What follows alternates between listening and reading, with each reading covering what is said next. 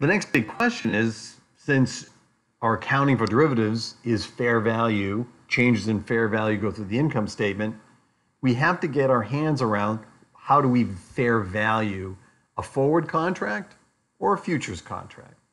Well, a futures contract is quite simple. Since a futures contract is exchange traded, we simply have to go to the futures market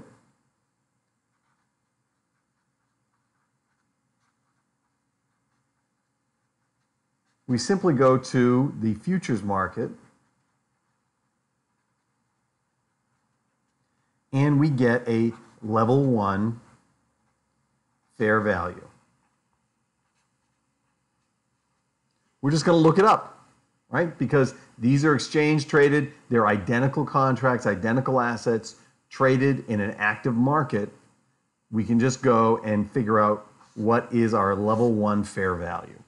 So futures contracts are very simple to value if they are indeed futures contracts traded on the exchange market. Forward contracts, a little bit different. A little bit different. Unsurprisingly, I can still go to the futures market to help out.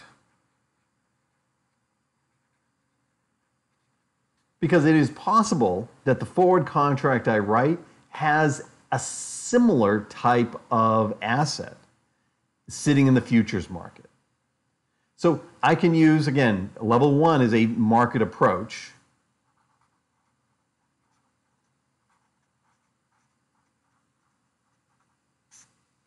I can use a market approach for my forward contract.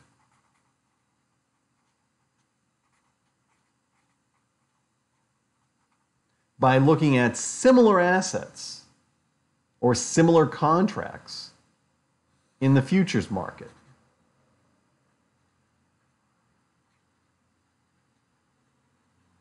To determine the fair value.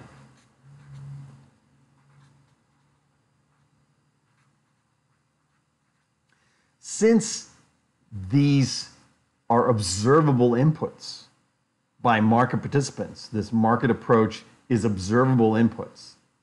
They're not identical assets, right? Only futures to futures can be identical assets in level 1. But because they're not identical assets, but they are similar assets to our forward contract, these are going to be level 2 fair values. That's a very simple way of valuing a forward contract. Now, what if, and you as the accountant, you have the choice. You don't have to use a market approach. You can always use an income approach. Well, how do you do a fair value income approach on a forward contract? Well, let's think about that. So we're going to use an income approach.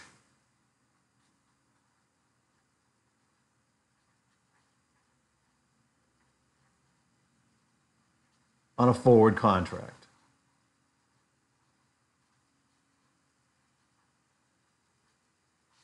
We will assume for a moment that all of these inputs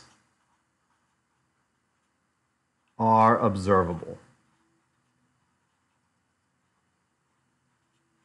to market participants. So we're going to make that is an assumption. So how do we do this? Well, we go back to our variables. We start thinking about the different variables that have to be in here, right? Here's our different variables. We need to know the inception date, the maturity date, and the price that we're going to buy or sell it, right? Those are going to be 3 particular items. Obviously, the asset, the counterparty is all important, but we need to at least understand the inception date, maturity date, and whatever the price is, okay? So I like to maybe draw this as a little bit of a graph here, right? So here we have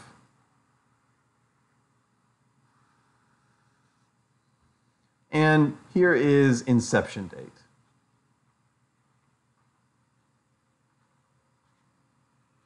And here is transaction date or maturity date.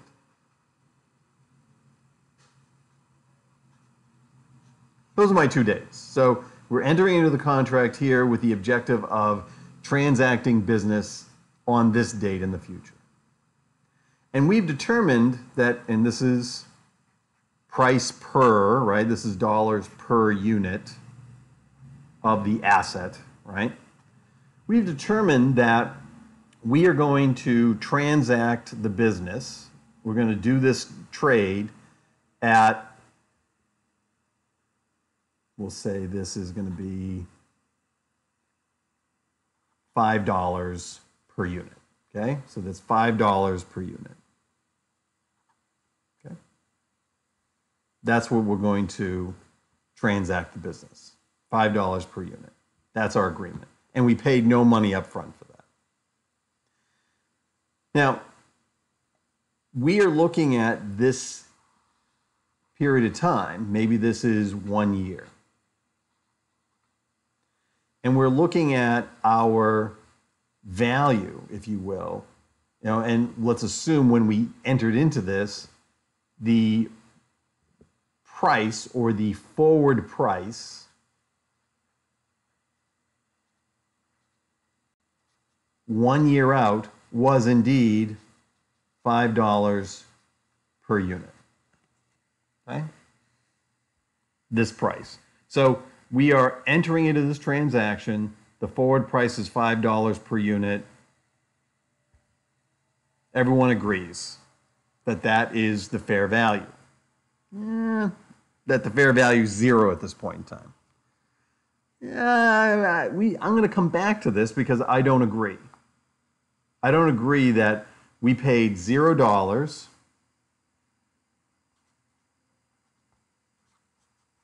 to enter into this forward contract, and so therefore the fair value is $0. I don't agree with that. And I'll explain that in a little bit. But what we want to do is, if we move to the next day, right? So here's inception date. We go 1 day into the future, right? What happens if the forward price goes from $5 to $6 per unit? Okay? And I was going to buy this at $5, right? This is a forward purchase, right? So this forward contract is a forward purchase contract. All right? So the forward price I agreed to is 5. The next day, the price goes to 6. Have I made money on this particular contract? That's the question you got to ask yourself. Is this more valuable to me now than what it was when I entered it? And the answer you should come to is yes. I can buy it at 5, and the next day it went to 6. If I had waited one more day, I probably would be buying it at 6. So the fair value of this contract has gone from 0, which I kind of disagree with, to something more than that, right? So what we look at here is we look at this differential, this forward, and this is the forward price. We look at the forward price differential of $1.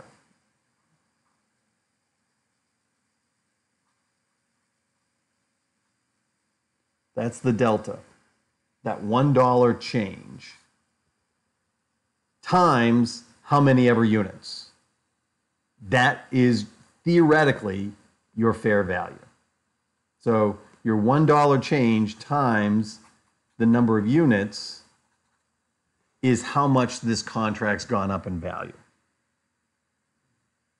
Now, I have a problem with making that broad assumption.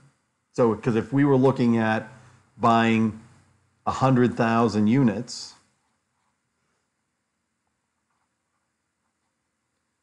this contract is now worth $100,000.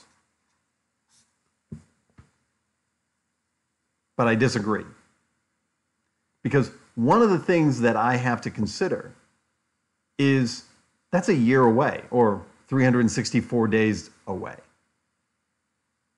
There's got to be some ability to say there's got to be interest involved, right? What's the time value of this 100,000, right? If I had the money today, how much would I have to invest in order for it to be worth $100,000 sometime 364 days in the future. And that's the exact same thing with this idea that it's $0, because there's a time value of money associated with this contract. And so while it looks like on its face at inception that we didn't pay any money, we're doing it at the forward rate, we still have to factor in the time value of money and discount what this number is back to today's dollars. So in this particular case, I would have to start coming up with because I know that I have a value of 100,000 here, I have to come up with a discount rate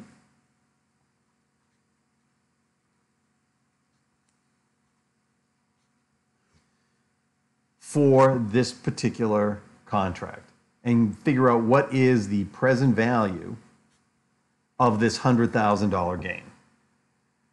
And then that is going to be my fair value on this day. How do I calculate the discount? Well, we talked about how do we come up with discount rates earlier. And in this particular case, because this is a forward contract, a private contract, the counterparty that owes me money, I would have to factor in whether or not they would actually execute on this contract and whether or not I would have credit losses, as well as other variables, geography, industry, inflation, etc. But we always start with the risk-free rate. A one-year bill rate would be fine here because we've got a one-year deal. And then we'd build a discount rate on top of that to figure out what is the net present value of this 100,000. If you don't believe the interest is a significant factor in coming up with your fair value, then you wouldn't necessarily have to do this. I always default to making sure I know what is the present value, because that is the fair value that I would get if I sold this contract today.